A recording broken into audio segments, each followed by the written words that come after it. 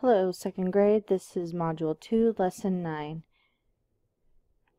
And our objective today is I can measure lengths of string using measurement tools and use tape diagrams to present and compare lengths.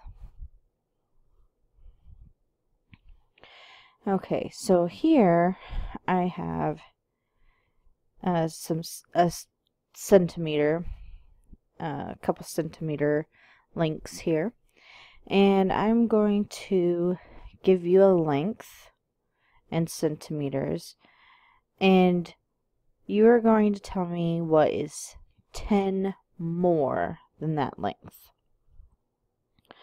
So, for instance, if I say 30, what is 10 more than 30?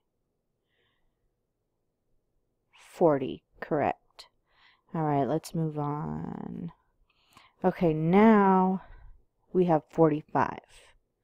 What is 10 more than 45? Do you say 55? If you did, good job. Our next one is 51. What is 10 more than 51?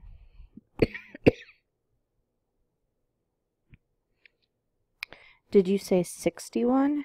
If you did, good job. How about 10 more than 63? Did you say 73? If you did, give yourself a kiss on the brain. Good job. And how about 10 more than 76? Did you say 86? Good job. Alright, here is our application problem. Now remember, with our application problems, you can solve these however you feel comfortable using whatever strategy you feel comfortable with. So, the first thing we need to do is we need to read it. So it says Richard's sunflower is 9 centimeters shorter than Oscar's, which Richard's sunflower is 75 centimeters tall. How tall is Oscar's sunflower?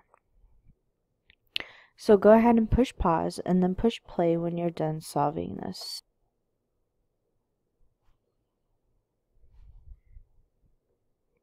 Alright, let's compare our answers. I wrote down that I was going to add 75 plus 9. What answer did you get? Did you get 84? You did. Good job. Okay, so I have a zigzag line here, and I need to measure it, but if I use just a ruler, it's going to be too hard because there's too many zigzags here. You can't exactly use a straight ruler to measure zigzags like this. So what I'm going to do is I'm going to take a string, and I'm going to put one end of the string here, and then I'm going to lay it across this zigzag line to the end of it, and then I'm going to stretch it out here and see how long it is. So let's try that. Let's lay a string on our zigzag here. Remember, we need to start at the end here. So let's put our string there. Then what I can do is I can pinch the end of my string where it ends on the zigzag line. And I need to straighten out my zigzag or my string. And the measurement I got was 17 centimeters. Alright, let's do this next zigzag line. I need to put my string along the zigzag line, just like this. There we go, and then I'm going to pinch the end of it so I know where the end is. And then I'm going to match up the end here with the 0, and stretch it out along here to see how long this one is. Let's see, stretch it out here. Oh, it looks like this string was 20 centimeters long. So I know that this zigzag line is 20 centimeters long. Alright, let's do this one. So I need to put my string on there. I'm going to match up my string here. There we go. And I'm going to pinch the end of it so that I know where the end of the string is. And I need to stretch that string out now against my ruler so I can measure it. And it looks like it was 11 centimeters long. Excellent job.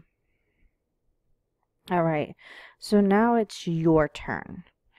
You need to get your string, and you need to get your ruler, and you need to get this piece of paper out for your exit ticket. And you're going to answer these questions. Number 1 says, use your string to measure the 2 paths. Write the length in centimeters. So you're going to use your string to measure both of these, path M and path N. Then you're going to write how much path M is blank centimeters long. Then you're going to write path N is blank centimeters long. Number 2 says, Mandy measured the path and said both paths are the same length. Is Mandy correct? You need to circle yes if she's correct, or no if she is not correct. And then you're going to write why she is correct or why she is not correct.